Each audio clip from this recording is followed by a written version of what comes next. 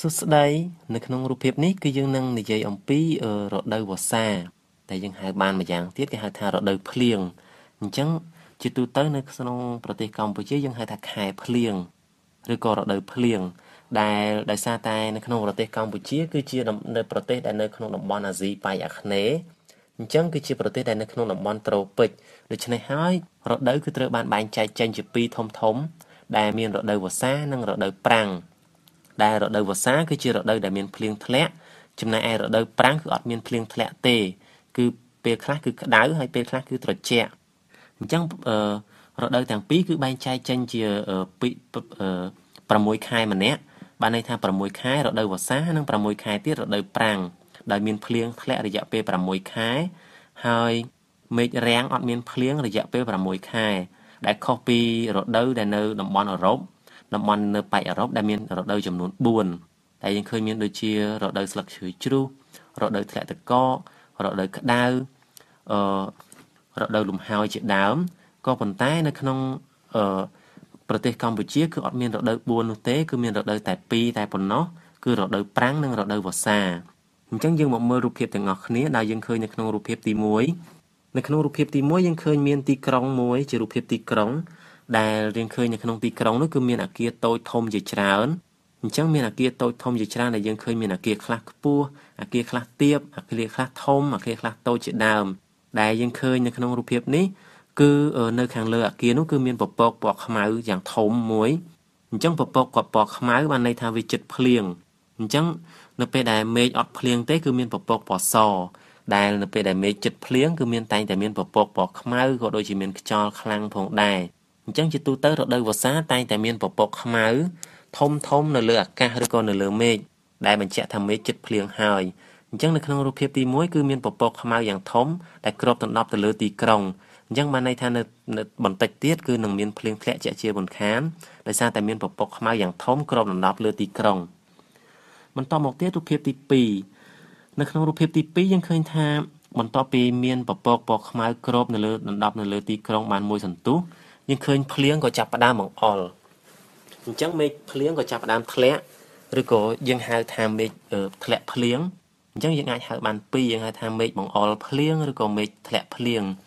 ដោយយើងឃើញនៅក្នុងរូបភាពនេះគឺមេឃទឹកភ្លៀងកំពុងតែស្រក់ចេញពីពពកអញ្ចឹងបានន័យថាភ្លៀងស្រក់ចេញពីពពកខ្មៅដោយពពកខ្មៅគឺជាពពកដែលបណ្ដុំទៅដោយទឹកបានន័យថាចំហាយទឹកគឺពូនគ្នានៅក្នុងពពកពណ៌ខ្មៅហើយនៅពេលដែលពពកពណ៌ខ្មៅនោះផ្ដុំនៅចំហាយទឹកច្រើនពេកអញ្ចឹងទឹកទាំងអស់នោះនឹងធ្ងន់ហើយធ្លាក់ចុះមកក្រោមដែលយើងហៅថាភ្លៀងអញ្ចឹងជាទូទៅនៅពេលដែលយើងឃើញពពកខ្មៅគឺនឹងមានភ្លៀងធ្លាក់ដូច្នេះយើងអត់ត្រូវរត់លេងនៅខាងក្រៅនោះទេនៅពេលដែលយើងឃើញពពកខ្មៅគឺយើងត្រូវចូលក្នុងផ្ទះហើយសារខោអាវទុកឲ្យអស់ព្រោះថាប្រសិនបើមេឃភ្លៀងអាចធ្វើឲ្យយើងសើមឬក៏អាចធ្វើឲ្យយើងឈឺបានអញ្ចឹងជាក់ស្ដែងនៅក្នុងរូបភាពទី2នេះយើងឃើញពពកខ្មៅកំពុងតែបង្អុរភ្លៀងមកលើទីក្រុងហើយមានលាយឡំនឹងរន្ទះផងដែរដែលយើងឃើញរន្ទះគឺជាភ្លើងដែលបាញ់ចេញពីពពកអញ្ចឹងនៅពេលដែលភ្លើងនោះប៉ះទៅនឹងអ្វីមួយវាអាចធ្វើឲ្យវត្ថុនោះឬក៏អាចធ្វើឲ្យផ្ទះឆេះបានប្រសិនបើរន្ទះបាញ់ចំដើមឈើគឺអាចធ្វើឲ្យដើមឈើឆេះហើយបើសិនបើរន្ទះបាញ់ចំផ្ទះអាចធ្វើឲ្យផ្ទះនោះឆេះឬខូចខាតតែប្រសិនបើវាបាញ់ចំមនុស្សវិញវាអាចធ្វើឲ្យយើងមានគ្រោះថ្នាក់ដល់ជីវិតឬក៏វាអាចធ្វើឲ្យយើងស្លាប់បានដូច្នេះយើងអត់ត្រូវប្រើប្រាស់ទូរទស្សន៍ឬអត់មើលទូរទស្សន៍ឬក៏អត់ត្រូវប្រើប្រាស់ទូរស័ព្ទទេនៅពេលមេឃភ្លៀងព្រោះវាអាចធ្វើឲ្យមានរន្ទះកើតឡើងបានអញ្ចឹងប្រសិនបើមានរន្ទះបាញ់ចំមនុស្សវាអាចធ្វើឲ្យយើងស្លាប់បានបន្តមកទៀតរូបភាពទី3រូបភាពទី3យើងឃើញថាភ្លៀងធ្លាក់ខ្លាំងពេកដោយសារតែភ្លៀងធ្លាក់ខ្លាំងយើងឃើញមានទឹកដក់ជាច្រើននៅតាមផ្លូវហើយយើងឃើញមានមនុស្សម្នាក់កំពុងតែរត់កាត់ភ្លៀងអញ្ចឹងបានន័យថាគាត់កំពុងតែដើរនៅតាមផ្លូវបន្ទាប់មកមានភ្លៀងធ្លាក់ដូច្នេះគាត់ត្រូវតែរត់យ៉ាងលឿនដើម្បីទៅរកកន្លែងជ្រកអញ្ចឹងយើងឃើញភ្លៀងបណ្ដាលមនុស្សកំពុងតែរត់នៅតាមផ្លូវបណ្ដាលដើម្បីរត់ទៅរកកន្លែងជ្រកកុំឲ្យសើមភ្លៀងដោយសារតែគាត់អត់មានឆ័ត្រនៅក្នុងរូបភាពនេះដោយសារតែគាត់អត់មានឆ័ត្រឬក៏អត់មានអាវភ្លៀងទេដូច្នេះគាត់ក៏បានសើមដោយសារទឹកភ្លៀងហើយយើងឃើញនៅតាមផ្លូវនៅលើផ្លូវគឺមានទឹកដក់ជាច្រើនព្រោះតែមេឃភ្លៀងអញ្ចឹងវានឹងមានទឹកដក់នៅតាមផ្លូវដែលធ្វើឲ្យយើងពិបាកក្នុងការធ្វើដំណើរហើយអាចធ្វើឲ្យយើងវាសើមខោអាវឬក៏ប្រឡាក់ខោអាវបាននៅពេលដែលយើងជន់ទឹកឬក៏ខ្ទាតទឹកដែលដក់នៅតាមផ្លូវចំយើងបន្តមកទៀតរូបភាពទី4 នៅក្នុងរូបភាពទី4យើងឃើញថាមេឃភ្លៀងធ្វើឲ្យលិចទឹកជាយ៉ាងជ្រៅនៅក្នុងទីក្រុងដែលយើងឃើញនៅក្នុងរូបភាពនេះគឺយើងឃើញមានអគារជាច្រើនឬក៏ផ្ទះជាច្រើនដែលនៅក្នុងរូបភាពនេះហើយមានមនុស្សប្រុសស្រីជាច្រើនកំពុងតែដើរនៅក្នុងទឹកបានន័យថាមានទឹកជំនន់កើតឡើងបន្ទាប់ពីមេឃភ្លៀងដែលយើងឃើញនៅក្បែរផ្ទះនោះយើងឃើញមានបុរសម្នាក់ដែលគាត់ពាក់អាវដៃខ្លីពណ៌សស្លៀកខោពណ៌បៃតងគាត់កំពុងតែឈរនៅក្នុងទឹកហើយដៃរបស់គាត់ទាំងពីរកំពុងតែលើកឡើងលើដោយកាន់ឯកសារឬក៏កាន់ថង់អ្វីមួយដើម្បីយកបាំងអញ្ចឹងគាត់កាន់លើកឡើងលើដើម្បីយកបាំងក្បាលរបស់គាត់កុំឲ្យមេឃភ្លៀងអញ្ចឹងគាត់កាន់ឯកសារឬក៏កាន់ក្រដាសអ្វីមួយដើម្បីបាំងមេឃកុំឲ្យភ្លៀងធ្លាក់ទៅទឹកគាត់ហើយយើងឃើញនៅក្បែរនោះគឺមាននារីម្នាក់ដែលគាត់ពាក់អាវដៃវែងពណ៌ទឹកក្រូចស្លៀកខោពណ៌សអញ្ចឹងនៅដៃរបស់នារីម្នាក់នោះគឺគាត់កំពុងតែកាន់កាបូបឬក៏កាន់ថង់ចំនួន2អញ្ចឹងគាត់កំពុងតែលើកថង់ឬក៏កាបូបគាត់ឡើងគាត់ព្យាយាមលើកឡើងដើម្បីឲ្យផុតពីទឹកព្រោះគាត់អត់ចង់ឲ្យកាបូបរបស់គាត់សើមទៅនឹងទឹកនោះទេដូច្នេះគាត់លើកឲ្យខ្ពស់ដើម្បីឲ្យផុតពីទឹកកុំឲ្យសើមដោយសារតែមេឃភ្លៀងហើយទីក្រុងគឺត្រូវបានទឹកជំនន់ជន់លិចតែយើងឃើញរូបភាពនៅកណ្ដាលគឺមានបុរសម្នាក់ទៀតរៀងចំណាស់បន្តិចគាត់ពាក់អាវសដៃខ្លីស្លៀកខោពណ៌សជើងខ្លីនៅដៃខាងឆ្វេងរបស់គាត់គឺកំពុងតែកាន់ឆ័ត្រមួយអញ្ចឹងបុរសម្នាក់នោះគាត់កំពុងតែកាន់ឆ័ត្រគាត់បាំងឆ័ត្រដើម្បីកុំឲ្យភ្លៀងសើមគាត់ឬក៏ដើម្បីកុំឲ្យភ្លៀងទៅទឹកគាត់ព្រោះគាត់ខ្លាចឈឺប៉ុន្តែគាត់កំពុងតែដើរនៅក្នុងទឹកដើម្បីទៅរកកន្លែងគោកមួយហើយនៅក្បែរនោះយើងឃើញមាននារីម្នាក់ទៀតដែលគាត់ស្លៀកសំពត់ពណ៌លឿងពាក់អាវដៃខ្លីពណ៌សដែលគាត់កំពុងតែដើរនៅក្នុងទឹកគាត់ដើរលុយទឹកបណ្ដាដើម្បីទៅដើរទៅរកកន្លែងដែលគោកដែលអត់មានកន្លែងលិចទឹកអញ្ចឹងមេឃភ្លៀងគឺធ្វើឲ្យមនុស្សពិបាកក្នុងការរស់នៅបានន័យថាបន្ទាប់ពីមេឃភ្លៀងធ្វើឲ្យមានទឹកជំនន់ជន់លិចដូច្នេះធ្វើឲ្យមនុស្សពិបាកធ្វើដំណើរនិងពិបាករស់នៅជាខ្លាំងតែជាក់ស្ដែងយើងឃើញនៅក្នុងរូបភាពនេះគឺម្នាក់គឺកំពុងតែដើរលុយទឹកដើម្បីទៅរកកន្លែងគោកព្រោះនៅក្នុងទឹកគឺពិបាកធ្វើដំណើរម្យ៉ាងវិញទៀតយើងឃើញសូម្បីតែសត្វឆ្កែក៏ពិបាកដែរយើងឃើញនៅក្នុងរូបភាពនេះគឺសត្វឆ្កែកំពុងតែហែលទឹកដើម្បីទៅរកកន្លែងគោកដោយសារតែទឹកបានលិចខ្លួនវាអស់ហើយដែលយើងឃើញនៅក្នុងរូបភាពនេះគឺសត្វឆ្កែនៅសល់តែក្បាលតែប៉ុណ្ណោះដែលអណ្ដែតលើទឹកអញ្ចឹងគាត់វាហែលទឹកបណ្ដាវាព្យាយាមហែលទឹកដើម្បីឲ្យផុតពីទឹកដើម្បីទៅរកកន្លែងគោកដើម្បីងាយស្រួលក្នុងការរស់នៅបន្តមកទៀតរូបភាពទី5រូបភាពទី5យើងឃើញមានរថយន្តមួយគ្រឿងឬក៏ឡានមួយគ្រឿងកំពុងតែបើកបរនៅក្នុងទឹកអញ្ចឹងនៅពេលដែលមេឃភ្លៀងយើងឃើញរថយន្តមួយនោះគាត់កំពុងតែបើកបរនៅក្នុងទឹកនៅក្រោមមេឃភ្លៀងដែលយើងឃើញរថយន្តមួយគ្រឿងនោះគឺគាត់បើកភ្លើងផងដែរអញ្ចឹងឡានឬក៏រថយន្តគឺមានកង់ចំនួន4ប៉ុន្តែនៅក្នុងរូបភាពនេះដោយសារតែយើងមើលពីចំហៀងគឺឃើញកង់តែ2តែប៉ុណ្ណោះដោយសារតែវាបាំងអញ្ចឹងឡានជាទូទៅគឺមានទ្វារនិងមានកញ្ចក់ហើយមានកញ្ចក់សម្រាប់មើលក្រោយផងដែរដែលនៅក្នុងរូបភាពនេះយើងឃើញមានកញ្ចក់មើលក្រោយហើយឡានកំពុងតែបើកភ្លើងអញ្ចឹងជាទូទៅនៅពេលដែលយើងបើកបរនៅក្នុងមេឃភ្លៀងឬក៏នៅក្រៅមេឃភ្លៀងឬក៏នៅក្រៅមេឃងងឹតឬក៏នៅពេលដែលមានដីហុយគឺយើងតែងតែបើកភ្លើងជានិច្ចព្រោះវាអាចធ្វើឲ្យយើងមើលផ្លូវឃើញច្បាស់ប្រសិនបើយើងអត់បើកភ្លើងទេគឺយើងអត់អាចមើលផ្លូវឃើញនោះទេហើយនៅខាងក្រោយភ្លើងខាងក្រោយគឺពណ៌ក្រហមអញ្ចឹងភ្លើងខាងក្រោយគឺអាចធ្វើឲ្យអ្នកដែលនៅខាងក្រោយយើងមើលឃើញយើងបានដោយសារតែវាមានពណ៌ក្រហមដូច្នេះគេអាចមើលមកគេឃើញភ្លើងក្រហមអញ្ចឹងគេដឹងថាមានឡាននៅខាងមុខ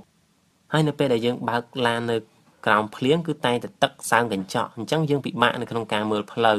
អញ្ចឹងយើងត្រូវបើកផ្លិតទឹកដើម្បីជូតទឹកចេញអំពីកញ្ចក់ដែលជាក់ស្ដែងនៅក្នុងរូបភាពទី5នេះយើងឃើញឡាននោះគឺកំពុងតែបើកផ្លិតទឹកដើម្បីជូតកញ្ចក់មុខដើម្បីឲ្យស្អាតកុំឲ្យមានទឹកដើម្បីងាយស្រួលក្នុងការមើលផ្លូវក៏ប៉ុន្តែដោយសារតែឡានបើកនៅក្រោមភ្លៀងដូច្នេះវាពិបាកក្នុងការបើកបរដោយសារតែទឹកលិចផ្លូវដូច្នេះឡានអាចបើកទៅយឺតតែប៉ុណ្ណោះព្រោះពេលខ្លះអាចធ្វើឲ្យផ្លូវរអិលមេឃភ្លៀងអាចធ្វើឲ្យផ្លូវរអិលអញ្ចឹងប្រសិនបើយើងបើកលឿនអាចនឹងមានគ្រោះថ្នាក់បានដូច្នេះយើងត្រូវតែបើកយឺតតែប៉ុណ្ណោះបន្តមកទៀតរូបភាពទី6នៅក្នុងរូបភាពទី6យើងឃើញម៉ូតូកំពុងតែជិះនៅក្នុងទឹកផងដែរអញ្ចឹងម៉ូតូមួយគ្រឿងកំពុងតែបើកបរឬក៏ជិះនៅក្នុងទឹកដែលយើងឃើញបុរសម្នាក់គាត់ពាក់អាវពណ៌បៃតងដៃខ្លីស្លៀកខោជើងវែងពណ៌សគាត់កំពុងតែជិះម៉ូតូពណ៌សមួយនៅក្រោមភ្លៀងដោយសារតែគាត់អត់បានត្រៀមខ្លួនមុនដូច្នេះគាត់អត់មានអាវភ្លៀងនោះទេអញ្ចឹងគាត់អត់មានអាវភ្លៀងនោះទេគាត់ជិះម៉ូតូដែលនៅក្នុងទឹកដែលជិះកាត់ក្រោមភ្លៀងដែលយើងឃើញគាត់ពាក់មួកសុវត្ថិភាពពណ៌ទឹកក្រូចផងដែរអញ្ចឹងនៅម៉ូតូរបស់គាត់យើងឃើញនៅខាងមុខនៅជិតដៃចង្កូតគឺមានកញ្ចក់សម្រាប់មើលក្រោយមួយ អញ្ចឹងកញ្ចក់សម្រាប់មើលក្រោយគឺជាកញ្ចក់សម្រាប់ឲ្យយើងអាចដឹងអំពីស្ថានភាពនៅខាងក្រោយម៉ូតូរបស់យើងបានដោយយើងអត់ចាំបាច់ងាកខាងក្រោយទេអញ្ចឹងនៅពេលដែលយើងចង់មើលផ្លូវឬក៏មើលអ្វីដែលនៅខាងក្រោយយើងគ្រាន់តែក្រឡេកមើលកញ្ចក់គឺយើងអាចមើលឃើញពំខានអញ្ចឹងយើងអត់ចាំបាច់ងាកក្រោយទេព្រោះថាប្រសិនបើយើងងាកក្រោយពេលខ្លះអាចធ្វើឲ្យយើងមានគ្រោះថ្នាក់បានហើយនៅខាងមុខគឺមានអំពូលភ្លើងឬក៏ចង្គៀងភ្លើងអញ្ចឹងបុរសម្នាក់នោះគាត់ជិះម៉ូតូកាត់ភ្លៀងហើយគាត់បើកភ្លើងផងដែរព្រោះដើម្បីមើលផ្លូវពេលខ្លះគឺពិបាកមើលផ្លូវប្រសិនបើយើងអត់បើកភ្លើងនោះទេហើយអ្នកដែលនៅខាងមុខក៏អត់ដឹងថាយើងកំពុងតែជិះម៉ូតូដែរអញ្ចឹងគេអត់អាចមើលយើងឃើញក៏ប៉ុន្តែប្រសិនបើយើងបើកឃើញបើសិនបើយើងបើកភ្លើងគឺអ្នកនៅខាងមុខគេអាចមើលយើងឃើញផងដែរហើយនៅខាងក្រោយគឺយើងឃើញម៉ូតូរបស់គាត់គឺមានក្លុបមួយអញ្ចឹងក្លុបនោះគឺជាក្លុបសម្រាប់ដាក់អីវ៉ាន់អញ្ចឹងពេលខ្លះគាត់អាចដាក់សៀវភៅឬក៏កាតាបរបស់គាត់ឬក៏អីវ៉ាន់របស់គាត់ផ្សេងដាក់នៅក្រោមនៅក្នុងក្លុបខាងក្រោយនោះបានដោយមិនចាំបាច់ចងខ្សែឬក៏មិនចាំបាច់កាន់នោះទេដែលក្លុបនោះគឺជាប់ទៅនឹងម៉ូតូដូច្នេះប្រសិនបើយើងដាក់អីវ៉ាន់ចូលទៅក្នុងក្លុបគឺវាអត់ជ្រុះនោះទេអញ្ចឹងម៉ូតូកំពុងតែបើកកាត់ទឹកហើយម៉ូតូគាត់ត្រូវជិះយឺតព្រោះថាគាត់អាចមើលផ្លូវឃើញដោយសារតែផ្លូវលិចទឹកអញ្ចឹងប្រសិនបើគាត់ជិះលឿនប្រសិនបើផ្លូវមានក្រឡុកអញ្ចឹងអាចធ្វើឲ្យគាត់ដួលបានប្រសិនបើគាត់ជិះធ្លាក់ក្រឡុកអាចធ្វើឲ្យគាត់មានគ្រោះថ្នាក់ដែលគាត់ដួលម៉ូតូជាដើមអញ្ចឹងគាត់ត្រូវជិះយឺតនិងប្រុងប្រយ័ត្នជាទីបំផុតនៅពេលដែលមានមេឃភ្លៀងបន្តមកទៀតរូបភាពទី7រូបភាពទី7យើងឃើញមានមនុស្សចំនួន2នាក់មនុស្សប្រុសម្នាក់និងមនុស្សស្រីម្នាក់ដោយមនុស្សស្រីនោះគឺគាត់មានវ័យរាងចំណាស់បន្តិចគាត់កំពុងតែដើរកាត់ទឹកបានន័យថាទឹកជំនន់នៅក្នុងទីក្រុងនៅពេលដែលមេឃភ្លៀងអញ្ចឹងគាត់ដើរបណ្ដើរគាត់កាន់ឆ័ត្របណ្ដើរដើម្បីបាំងអញ្ចឹងស្ត្រីចំណាស់ម្នាក់អាយុគាត់ប្រហែលជា50ឆ្នាំដែលគាត់ពាក់អាវសដៃវែងហើយស្លៀកសំពត់ពណ៌សផងដែរគាត់កំពុងតែដើរកាត់ទឹកដោយកាន់ឆ័ត្រពណ៌លឿងអញ្ចឹងដោយសារតែគាត់ត្រូវធ្វើដំណើរនៅពេលមេឃភ្លៀងដូច្នេះដើម្បីការពារកុំឲ្យសើមអាវឬក៏សើមខ្លួនរបស់គាត់ត្រូវបាំងឆ័ត្រគាត់យកឆ័ត្រមកបាំងដើម្បីកុំឲ្យសើមខ្លួនក៏ប៉ុន្តែជើងរបស់គាត់នៅតែសើមដោយសារតែមេឃភ្លៀងធ្វើឲ្យទឹកលិចផ្លូវឬក៏មានទឹកជំនន់ដូច្នេះគាត់ត្រូវដើរកាត់ទឹកអញ្ចឹងហើយធ្វើឲ្យគាត់សើមខាងជើងរបស់គាត់ចំណែកនៅក្បែរគាត់គឺមានក្មេងប្រុសម្នាក់ដែលគាត់មើលទៅអាយុប្រហែលជា20ឆ្នាំអញ្ចឹងក្មេងប្រុសម្នាក់នោះគាត់ពាក់អាវសដៃខ្លីស្លៀកខោពណ៌ខ្មៅជើងវែងគាត់កាន់ឆ័ត្រមួយដែរកំពុងតែដើរនៅក្នុងទឹកដោយសារតែមេឃភ្លៀងដូច្នេះហើយគាត់ត្រូវតែកាន់ឆ័ត្រដើម្បីកុំឲ្យសើមខ្លួនឬក៏កុំឲ្យទៅទឹកសម្លៀកបំពាក់របស់គាត់ដោយគាត់ដើរបណ្ដើរគាត់បាំងឆ័ត្របណ្ដើរហើយគាត់ងើយមើលខាងលើអញ្ចឹងគាត់ងើយមើលខាងលើគាត់ចង់ដឹងថាតើមេឃរាំងហើយឬនៅបន្តមកទៀតរូបភាពទី8នៅក្នុងរូបភាពទី8យើងឃើញមានជើងមួយនោះគាត់កំពុងតែដើរជាន់ទឹកដែលដក់អញ្ចឹងបានន័យថានៅពេលដែលមេឃភ្លៀងគឺមានទឹកដក់គ្រប់ទីកន្លែងដូច្នេះនៅពេលដែលយើងដើរយើងត្រូវតែប្រុងប្រយ័ត្នព្រោះពេលខ្លះទឹកដក់នៅលើផ្លូវវាអាចធ្វើឲ្យមានផុកឬក៏មានល្បាប់អញ្ចឹងនៅពេលដែលយើងជាន់លើល្បាប់ឬក៏ជាន់លើផុកវាអាចធ្វើឲ្យផុកនោះខ្ទាតចេញមកប្រឡាក់ខោអាវរបស់យើងបានផុកឬល្បាប់វាកើតចេញពីដីដែលនៅលើថ្នល់ដែលដីនោះគឺវាត្រូវទឹកវាអាចធ្វើឲ្យមានសភាពខាប់ឬក៏អន្ថលប៉ែកអញ្ចឹងវាខ្ទាតនៅពេលដែលយើងជន់ខ្លាំងវាអាចនឹងខ្ទាតធ្វើឲ្យវាប្រឡាក់អាវដែលជាក់ស្ដែងនៅក្នុងរូបភាពនេះគឺមានជើងកំពុងតែជន់ផុកឬក៏ជន់ទឹកដក់ដែលនៅតាមផ្លូវអញ្ចឹងទឹកនោះនឹងខ្ទាតមកប្រឡាក់ខោរបស់យើងឬក៏ខ្ទាតប្រឡាក់ទៅសម្លៀកបំពាក់ដែលនៅជិតយើងផងដែរដូច្នេះបន្ទាប់ពីមេឃភ្លៀងយើងត្រូវតែប្រុងប្រយ័ត្នដើរមើលខាងក្រោមឬក៏ដើរមើលផ្លូវហើយមិនត្រូវជន់ផុកឬក៏ជន់ទឹកដក់នៅតាមផ្លូវនោះទេព្រោះវាអាចធ្វើឲ្យយើងប្រឡាក់ខោអាវបានបន្តមកទៀតរូបភាពទី9នៅក្នុងរូបភាពទី9យើងឃើញថាមេឃភ្លៀងយើងឃើញមានក្មេងប្រុសចំនួន2នាក់កំពុងតែរត់លេងកាត់ភ្លៀងអញ្ចឹងជាទូទៅក្មេងៗគឺគាត់ចូលចិត្តលេងទឹកភ្លៀងគាត់រត់ចូលចិត្តលេងងូតទឹកភ្លៀងដោយគាត់ប្រឡែងគ្នានៅក្រោមទឹកភ្លៀងអញ្ចឹងយើងឃើញនៅក្នុងរូបភាពនេះជាក់ស្ដែងនៅក្នុងរូបភាពនេះគឺមានក្មេងប្រុស2នាក់កំពុងតែដេញចាប់គ្នានៅក្រោមទឹកភ្លៀងដោយពួកគេទាំង2នាក់គឺប្រឡែងគ្នាលេងបានន័យថារត់ប្រឡែងគ្នានៅក្រោមទឹកភ្លៀងដោយពួកគេអត់មានពាក់អាវនោះទេអញ្ចឹងក្មេងប្រុសដែលនៅខាងមុខគឺគាត់ស្លៀកខោជើងខ្លីពណ៌សអត់មានពាក់អាវនោះទេ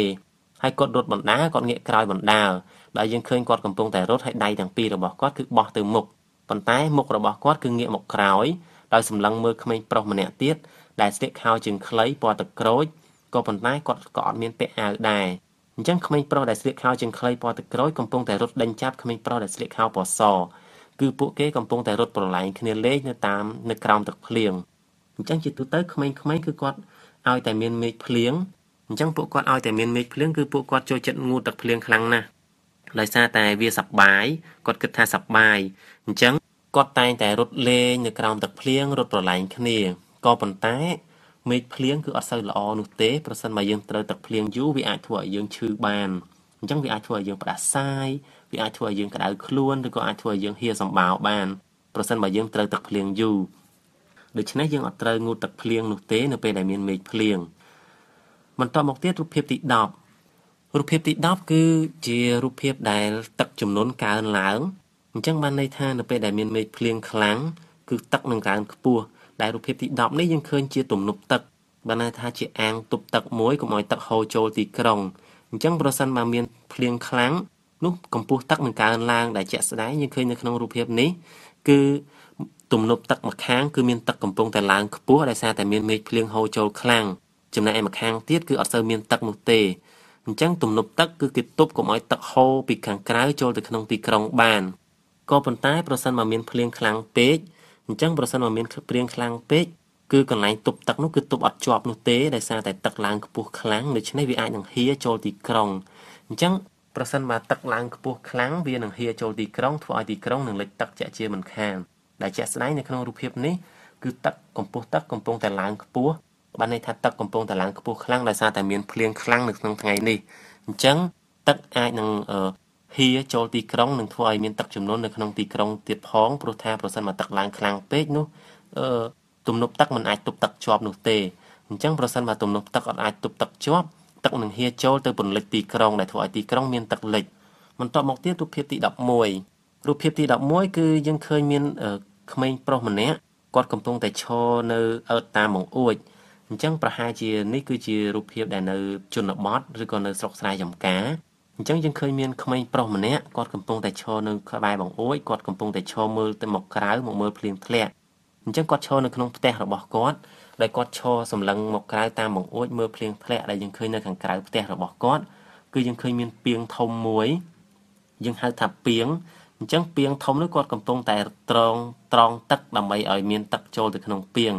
ដោយជាទូទៅនៅតាមទីជនបទគឺយើងប្រើប្រាស់ទឹកភ្លៀងនិយមប្រើប្រាស់ទឹកភ្លៀងអញ្ចឹងនៅពេលដែលយើងធ្វើផ្ទះគឺដំបូលផ្ទះគឺយើងតែងតែមានដាក់តមួយដើម្បីបង្ហូរទឹកចូលទៅក្នុងពាងដែលជាក់ស្ដែងនៅក្នុងរូបភាពទី11នេះយើងឃើញទឹកភ្លៀងកំពុងតែស្រក់នៅលើដំបូលហើយទឹកដែលស្រក់នៅលើដំបូលបានហូរតាមតចូលទៅក្នុងពាងដែលយើងឃើញទឹកកំពុងតែហូរចូលទៅក្នុងពាងដែលហូរតាមតចូលទៅក្នុងពាងហើយពេលនោះគឺជាមេឃភ្លៀងដែលយើងឃើញនៅក្បែរពាងនោះគឺយើងឃើញមានទឹកដក់ជាច្រើននៅលើដីអញ្ចឹងទឹកដក់នៅលើដីវានឹងបង្កទៅជាល្បាប់ឬក៏ទៅជាភក់ដែលធ្វើឲ្យយើងប្រឡាក់នៅពេលដែលយើងជន់ចំវាដូច្នេះមេឃភ្លៀងគឺធ្វើឲ្យដីទៅជាល្បាប់ឬក៏ទៅជាភក់អញ្ចឹងវាពិបាកនៅក្នុងការធ្វើដំណើរនិងនៅក្នុងការរស់នៅក៏ប៉ុន្តែដើមឈើនៅជិតនោះគឺមានសភាពស្រស់បំព្រងពណ៌បៃតងដោយសារតែមេឃភ្លៀងគឺធ្វើឲ្យដើមឈើគឺមានពណ៌បៃតង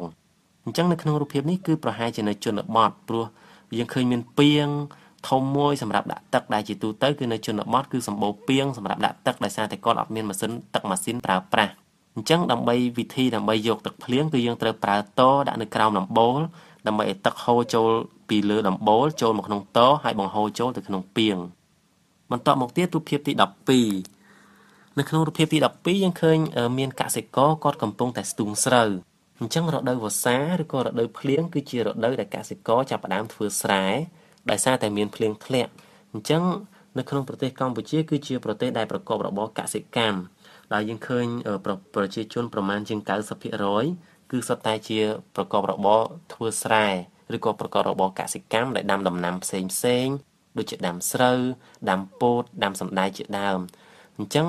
ដរាបណាមេឃអត់តាន់ភ្លៀងគឺពួកគាត់អត់អាចធ្វើស្រែបាននោះទេអញ្ចឹងខែប្រាំងគឺពួកគាត់អត់អាចធ្វើស្រែបាននោះទេក៏ប៉ុន្តែខែវស្សាដែលជាខែភ្លៀងគឺពួកគាត់អាចធ្វើស្រែបានដូច្នេះនៅពេលដែលមានភ្លៀងគឺយើងពួកកសិករគឺសប្បាយចិត្តហើយចាប់ផ្ដើមការងារស្រែចម្ការរបស់ពួកគាត់ដែលជាក់ស្ដែងនៅក្នុងរូបភាពទី12គឺយើងឃើញមានបុរសម្នាក់ដែលជាកសិករគាត់កំពុងតែអោនស្ទូងស្រូវ អញ្ចឹងការស្ទូងស្រូវគឺជាការយកដើមស្រូវដោតចូលទៅក្នុងស្រែដែលយើងឃើញនៅក្នុងរូបភាពនេះគឺដៃទាំងពីររបស់កសិករនោះគឺគាត់កំពុងតែកាន់សំណាបដើមសំណាបឬក៏កូនស្រូវអញ្ចឹង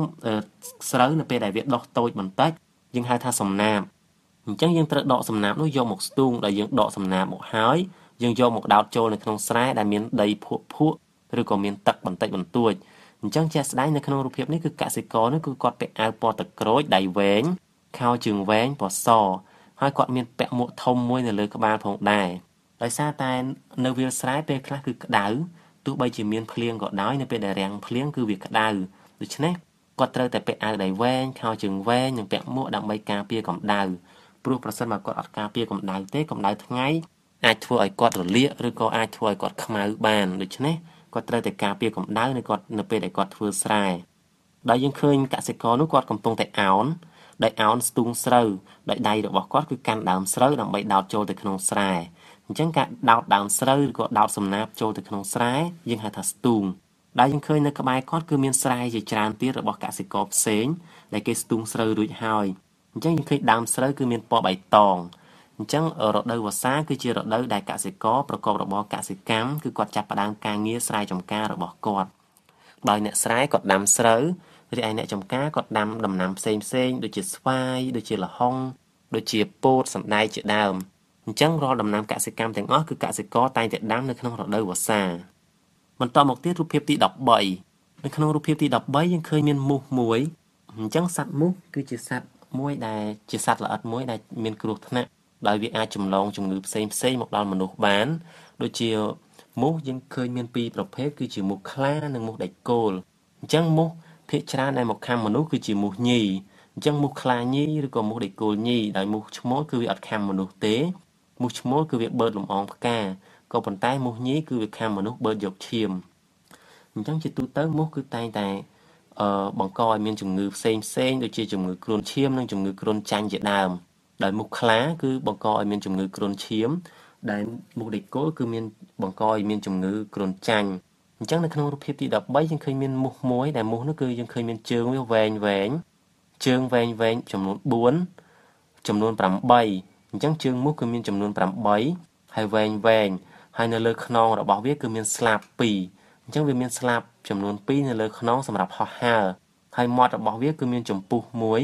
ចំពុះឬក៏ម្ជុលមួយសម្រាប់បឺតឈាមមនុស្សនៅពេលដែលវាខាំអញ្ចឹងមូសគឺមានខ្លួនបង្កង់ហើយមូសខ្លាគឺវាតែងតែខាំមនុស្សនៅពេលថ្ងៃអញ្ចឹងពេលថ្ងៃប្រសិនបើយើងគេងនៅកន្លែងណាដែលអត់មានពន្លឺចេញចូលគ្រប់គ្រាន់នោះមូសនឹងខាំយើងបានដោយនៅពេលដែលយើងគេងនៅកន្លែងអត់មានពន្លឺហើយយើងអត់បានពាក់អាវដៃវែងខោជើងវែងនោះទេអញ្ចឹងមូសខ្លាអាចខាំយើងហើយអាចចម្លងជំងឺគ្រុនឈាមបានអញ្ចឹងជំងឺគ្រុនឈាមនៅពេលដែលយើងព្យាបាលអត់ទាន់វាអាចធ្វើឲ្យយើងមានគ្រោះថ្នាក់ដល់ជីវិតដែលយើងអាចស្លាប់បានដោយសារតែយើងអត់បានព្យាបាលទាន់ពេលវេលាអញ្ចឹងនៅពេលថ្ងៃយើងត្រូវពាក់អាវដៃវែងខោជើងវែងហើយត្រូវនៅកន្លែងដែលមានពន្លឺចេញចូលគ្រប់គ្រាន់ព្រោះប្រសិនបើអត់មានពន្លឺទេមូសខ្លាអាចខាំយើងបានហើយមូសខ្លាគឺភាគច្រើនគឺខាំតែពេលថ្ងៃតែប៉ុណ្ណោះចំណែកឯពេលយប់គឺមានមូសដែកគោលអញ្ចឹងមូសដែកគោលចូលចិត្តខាំមនុស្សនៅពេលយប់ហើយនៅពេលដែលមូសដែកគោលខាំគឺយើងអាចឆ្លងជំងឺគ្រុនចាញ់បានអញ្ចឹងគ្រុនចាញ់វាអាចធ្វើឲ្យយើងរងានិងក្តៅខ្លួនហើយអាចធ្វើឲ្យយើងស្លាប់បានប្រសិនបើយើងព្យាបាលអត់ទាន់ពេលវេលានោះទេអញ្ចឹងជាទូទៅទាំងពេលថ្ងៃនិងពេលយប់យើងត្រូវប្រុងប្រយ័ត្ននៅក្នុងខែវស្សាព្រោះខែវស្សាគឺជាខែដែលមានទឹកដក់ច្រើនអញ្ចឹងនៅពេលដែលមានទឹកដក់មូសអាចពងនៅក្នុងទឹកដក់នោះដែលទៅជាដង្កូវទឹកអញ្ចឹងនៅពេលដែលដង្កូវទឹកនៅក្នុងទឹកបានមួយសប្តាហ៍ឬក៏រយៈពេល7ថ្ងៃនោះដង្កូវទឹកនឹងញាស់ទៅជាមូសដូច្នេះមូសអាចនឹងខាំយើងបានគ្រប់ពេលដូច្នេះនៅក្នុងរដូវវស្សាយើងត្រូវតែប្រុងប្រយ័ត្នយើងត្រូវពាក់អាវវែងអាវដៃវែងខោជើងវែងហើយនៅកន្លែងដែលមានពន្លឺគ្រប់គ្រាន់ដើម្បីជៀសវាងកុំឲ្យមូសខាំបន្តមកទៀតរូបភាពទី14រូបភាពទី14យើងឃើញថាបន្ទាប់ពីមេឃភ្លៀងរួចហើយបន្ទាប់ពីមេឃភ្លៀងមេឃក៏ចាប់ផ្ដើមស្រឡះអញ្ចឹងយើងឃើញពពកខ្មៅទាំងអស់កំពុងតែរសាត់ចេញពីព្រះអាទិត្យអញ្ចឹងយើងឃើញព្រះអាទិត្យកំពុងតែបញ្ចេញពន្លឺឬក៏បញ្ចេញរស្មីមកវិញដូច្នេះបានន័យថាមេឃភ្លៀងលែងភ្លៀងហើយអញ្ចឹងយើងឃើញមេឃចាប់ផ្ដើមស្រឡះបន្តិចម្ដងហើយពពកខ្មៅក៏ចាប់ផ្ដើមរសាត់ចេញពពកសក៏ចាប់ផ្ដើមរសាត់ចូលមកវិញអញ្ចឹងបន្ទាប់ពីភ្លៀងមេឃស្រឡះ ដែលយើងឃើញនៅក្នុងសុភាសិតខ្មែរក៏បាននិយាយថាក្រោយភ្លៀងមេឃស្រឡះអញ្ចឹងអត់មានពពកខ្មៅទៀតទេនៅពេលដែលអត់មានពពកខ្មៅគឺយើងបានន័យថាមេឃក៏លែងភ្លៀងដែរដូច្នេះព្រះអាទិត្យក៏ចាប់ផ្ដើមបញ្ចេញពន្លឺមកលើផែនដីម្ដងទៀតដោយពុំមានមេឃភ្លៀងនោះទេដែលបានន័យថាភ្លៀងរាំងហើយចំណែកឯបន្តមកទៀតគឺរូបភាពចុងក្រោយគឺរូបភាពទី15អញ្ចឹងរូបភាពទី15យើងឃើញថាបន្ទាប់ពីមេឃភ្លៀងរាំងហើយយើងឃើញធម្មជាតិទាំងអស់គឺមានពណ៌បៃតងដោយយើងឃើញព្រះអាទិត្យកំពុងតែបញ្ចេញពន្លឺឬក៏បញ្ចេញរស្មីមកលើធម្មជាតិពណ៌បៃតងដែលយើងឃើញនៅខាងក្រោមគឺមានភ្នំនិងមានដើមឈើជាច្រើនពណ៌បៃតងអញ្ចឹង